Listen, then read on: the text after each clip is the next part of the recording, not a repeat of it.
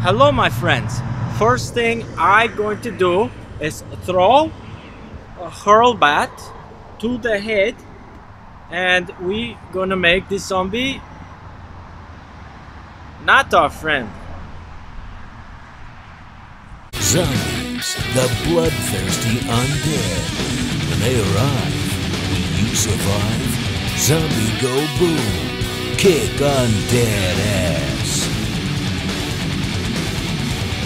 Hey, what's up survivors? I'm Chuck Murray. Charles Foltz. Welcome to another mind-blowing episode from Zombie Go Boom. I did that weird. Anyway, Woo. there's an episode on the channel which has over 6 million views. It showcases the hurl bat from Sharp Blades, and it basically looks like this except smaller. Shout out to Adam Cheladine, man. I love you, dude.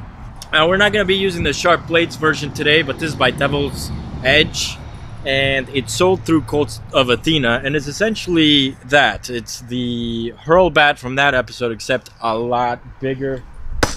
And again, it'll stick even if you throw it like absolute garbage, which is exactly what happened there. The cool thing about that one is that the fact that it's heavier means that it has more penetration, and the fact that it's bigger means that it has it's just a lot more dangerous when it comes to melee fighting. Would you agree? Yeah, it's pretty scary. Mm-hmm. I mean, to have a handle that's this short with a bunch of spikes that are this freaking long, this close to your face, it's not really a comfortable thing, but it does its job, you know? What'd I tell you? It always sticks. It always sticks. It doesn't matter. Like, I didn't even look. I actually try to hit the target this time, Okay, just okay. to really show them that anybody can do it. That was awesome. Feels good. It's solid. You were doing it no look. I mean, I didn't aim. See? But see, it stuck. It even stuck on the Yeah. ground. Whoa! Oh, that's on the fence. Are you ready to get started, Charles? I'm always ready! Let's do this! Ah!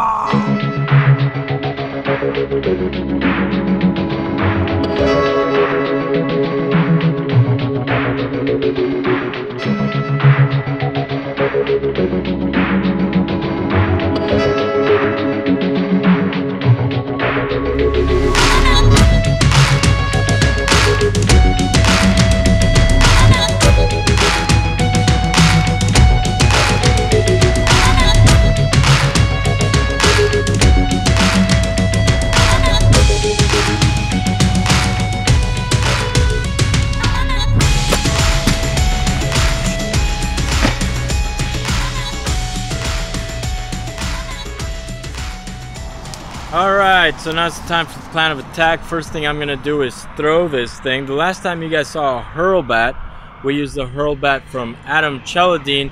So big shout out to Adam Cheladine.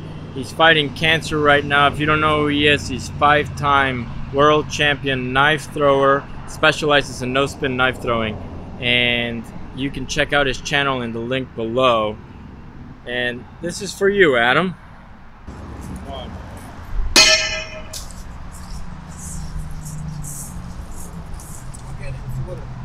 Left of target.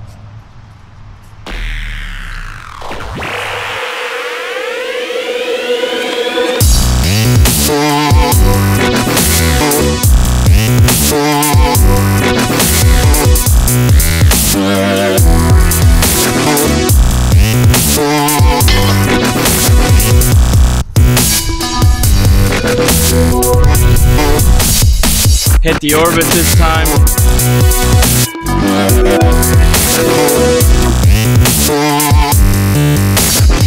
Not quite a kill.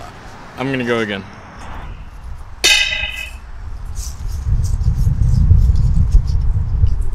Right of target. We're taking out quite a bit of flesh and bone. We're just not getting a good shot. It was interesting.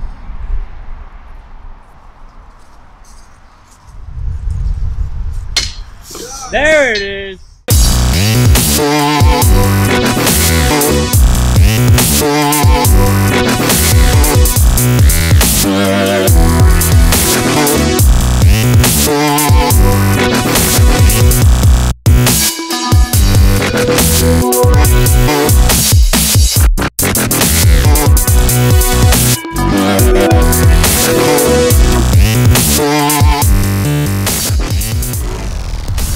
Hell yeah, baby.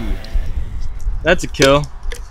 So basically, if you do the throw properly, it's a kill. So user error, you end up with a lot of really horrible injuries, which probably wouldn't do anything to a zombie, but if you're fighting a survivor or attacker person, a raider, then it would be enough to put them on the ground and have them be in horrendous pain. But if you actually get a good throw, I mean, this cuts through a ridiculous amount. And I didn't even throw it that hard, but look how much bone it cut through. This head right here is a little thicker than we normally do, and it cut right through all of that bone. It's pretty phenomenal. Now I really want to see how well it does as a melee weapon, and for that we got this guy right here. Who? Oh, hey. You. Oh, me. Oh yeah. Cool. All right, now we're doing melee attacks. I'm gonna start out with this spike right here to the side of the skull and see how it works. There we go. Look at that. Yeah. Yep. One hit kill, baby. It's pretty good. Pretty good sized hole there. Dang. Yeah. It's just from like a little tap. There. That was a tap? Basically. Okay. Because whenever you use this weapon to do melee strikes, there's no scales on the handle, so the shock from the metal goes straight into your hand. So you don't want to hit too hard. You could wrap it too if you really want to, but yeah. I'm guessing the shock won't be as bad when we use the bladed side, so why don't we just go crazy? All right, let's do it.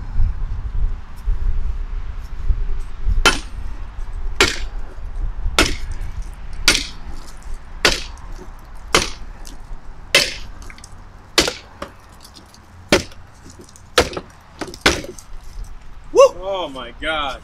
Yep. Yeah, not as much shock. Come around to this side. Not as much shock when you use the actual edge side.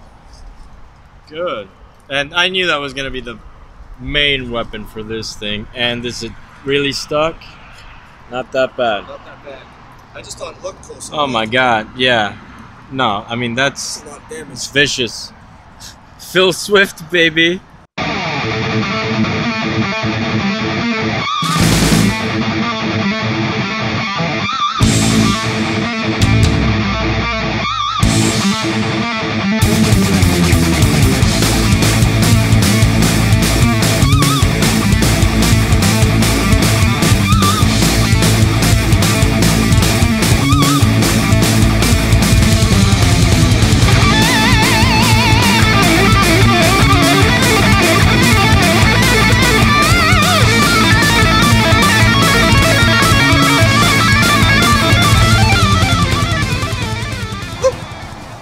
Alright. You want to do a decap, John? Let's do a decap. You want to do it?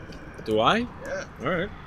Yeah. You never get to do decaps. Alright, I'll do a decap. Just chop the hell out of it. Wow. Halfway. It's bleeding, so it means it got through the spinal cord. Let's go again. That's a half decap. Yeah. Get it. Ow. Yeah. Do it.